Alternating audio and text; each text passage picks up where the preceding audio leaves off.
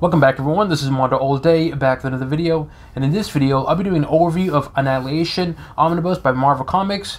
Yes, I know, Marvel Comics, I'm sure some of you are surprised, I mainly do DC stuff, but look, I do like some Marvel, just very little. But anyways, as always, I'll be talking about a little bit of the art, the story, and of course if it's worth the purchase or not. But before we get started, make sure you hit the subscribe button to not support channel, but to keep up to date and watch videos like this. So let's take a look at front of the dust jacket. It's pretty cool art piece, the spine, the back. Alright, let's take a look at underneath the dust jacket, if I can take this off. And put this to the side. Foot of the book, the spine, the back, and I'll do a full spread image. Pretty cool art piece. Alright, so what is this book about? Now, actually, one thing before I get started, I noticed, look, coming from a DC collector and reader, the pages are pretty thick, I guess you can say. And with Marvel omnibuses or paper quality, they're pretty thin. I mean, the quality is really good, but it's just really thin. Something that I noticed, though. But anyways, let's on to the book. And what is this book about? So, the gist of the book, or this whole entire omnibus, is mainly about a character named Annihilus. And he's basically the Lord of the Negative Zone. And essentially what it is this individual, this character, I believe they pronounce it Annihilus, can't even pronounce it, is in an all-out war. So meaning he's going up against anyone who's in his path. He does have an objective, which I won't say because I will spoil pretty much the book. But essentially he's an all-out war against anyone in his path and anyone who interfere with his objective or goal. That's like the main gist of the entire book. And so the way this omnibus is categorized, I guess you could say, is the perspective of each character. So there's different stories for each character. So there's a story of Drax, Nova, Silver Surfer, Super Skrull, Ronin, Herald of Galactus. And so usually when I do my overviews of books, I usually talk about the story and give you my opinion.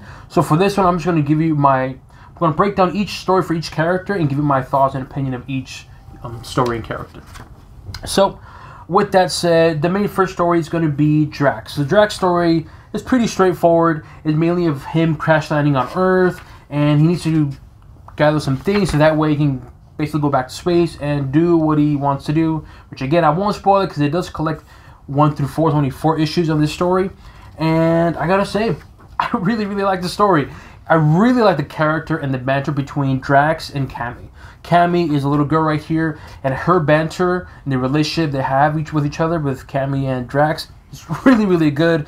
And it's really like a brother and little sister type of relationship where they tease one another. The banter between them two is really good, and the chemistry is really good. And so to me, the Drax story is really fun, especially once Drax gets to meet with Cammy, and just the interaction between them two throughout the whole entire omnibus is really good. His main story is, like I said, he just lands on Earth. He wants to go back to space to do what he wants to do, which I won't say because I'll spoil it.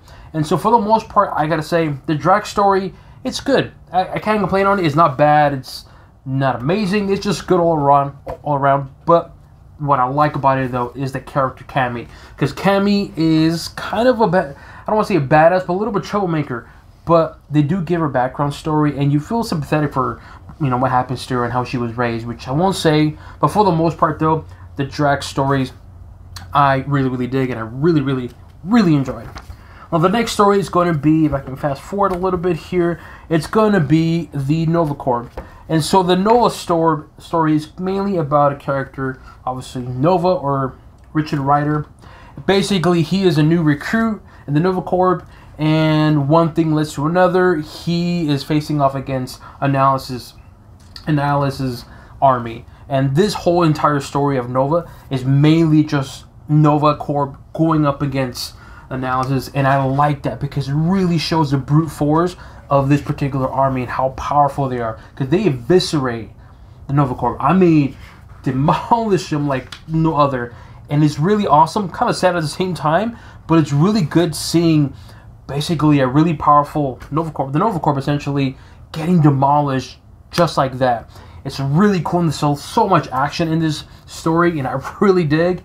But the cool thing about it is the way they wrote the story, where essentially it's Richard Rider, who was, like I said, a recruit, the Nova Corps, but it shows a little bit of his origin story, but more importantly, it's just, even though he's like a powerful being, because if you don't know, Nova is really, really powerful, it really shows there's more layers to him. He's not just one big, powerful, OP character. He does have some, he's scared.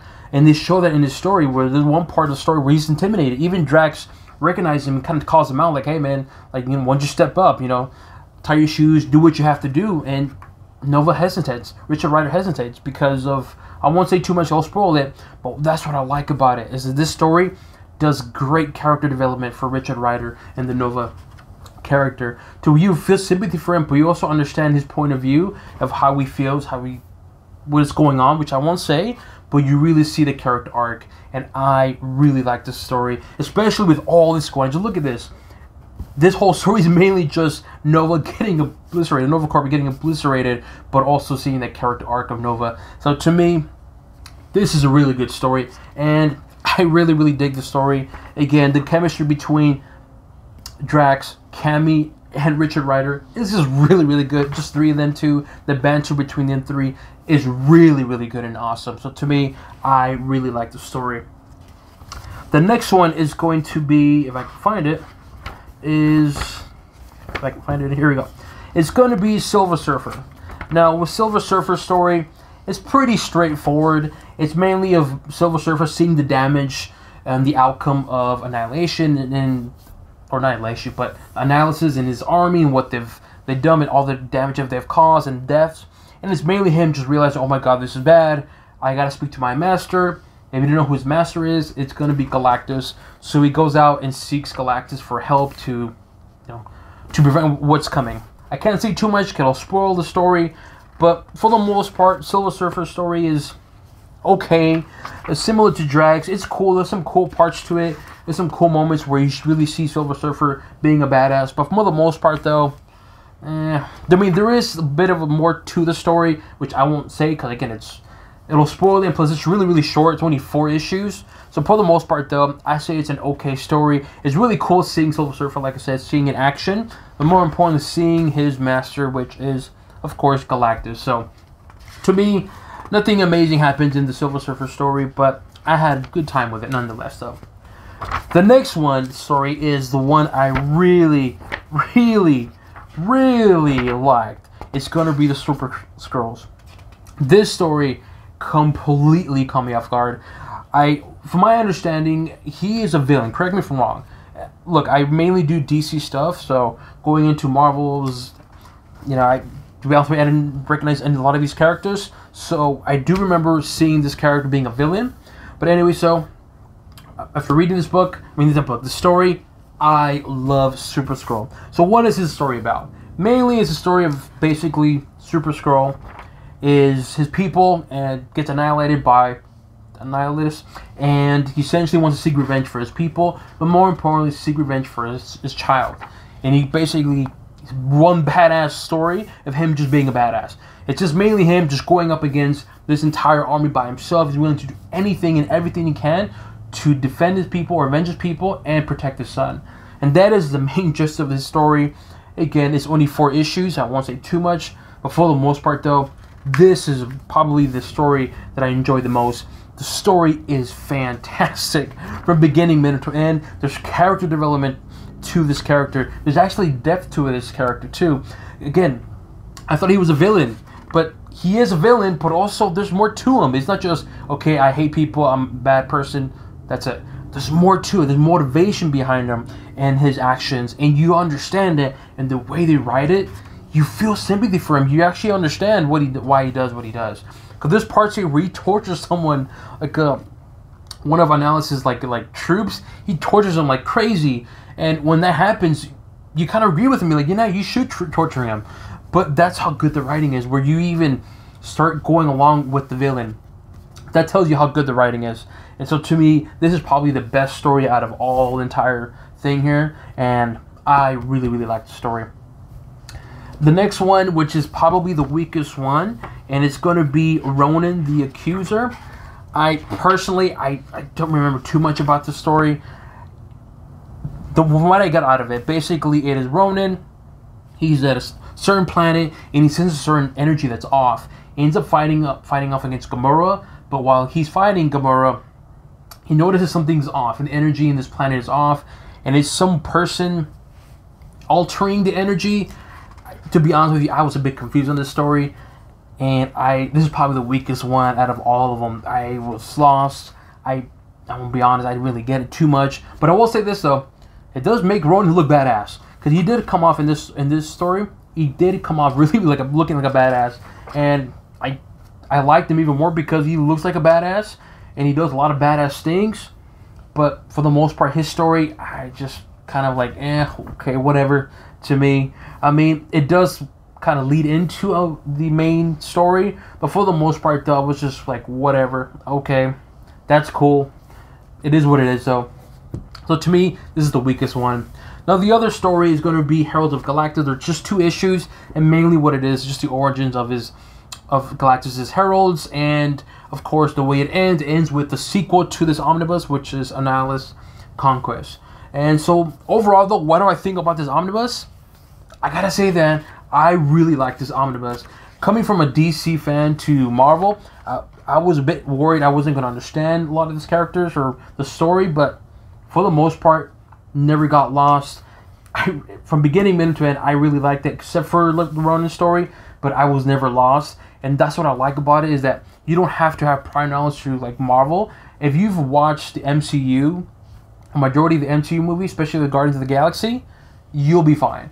Because they talk about Drax, which is Guardians of the Galaxy movie, Ronin, Guardians of the Galaxy, Gamora, Nova, they do mention in the Guardians of the Galaxy. So if you watch Guardians of the Galaxy movies, you're perfectly fine, you won't be lost. So if you're an MCU fan and you want to get into Marvel Comics, I would recommend getting Annihilation Omnibus.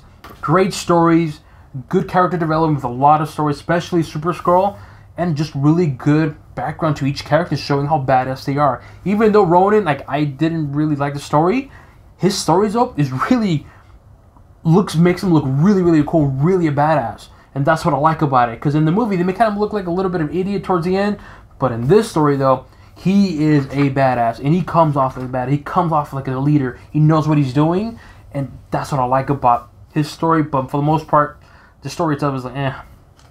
So to me, do you need to have prior knowledge? No. Again, coming from a DC fan, I went into it knowing nothing. Perfectly fine. The art itself is pretty good. Some people don't like it. It looks kind of like outdated. To me, I like the art. It looks clean. There are some really cool parts where the action just looks really, really cool. And I dig the art. I can see some people complain, like I said, the art's outdated. But for the most part, to me, no complaints at all. I really, really like the art from beginning, middle to end. In terms of the pacing, it's fairly quick. That's what I noticed. Yes, the first issue of each story, it does slow down a little bit to play like average. But for the most part, though, I would say it's above average. And again, the pacing is good too throughout the book. The art's good. The paper quality is glossy, so it is what it is. Though. But overall, though, what do I think about it? I gotta say, man, Nova Corps, the Annihilation Omnibus is easily a thumbs up for me. Good stories on here, good pacing, good art, and you don't need to have prior knowledge to any Marvel comic story or anything. You can just buy this book, read it, and you're good to go. And the cool thing is, it does have, towards the end, even throughout the whole book, if you noticed, it does have what they call it, the Nova Corps files. And basically what it is, I'll show you guys right here. It gives you like origins of characters. So if you're like, wait, who is this character? It gives you just like the origins of it, like an encyclopedia, describing you their homeworld, their name, and their background, and their threat level and power level, which is really cool. I like to have that, because then for me as a DC fan, I can read, for instance, let's say you don't know who one of the accuser is, boom, read it on here. It gives you the background, his weapons, his abilities, the threat level, and so forth. And throughout the whole book they have that, which is really, really cool, and I think I really, really like that. I hope they do that with more Marvel stuff, but for the most part though, and what do I think about it?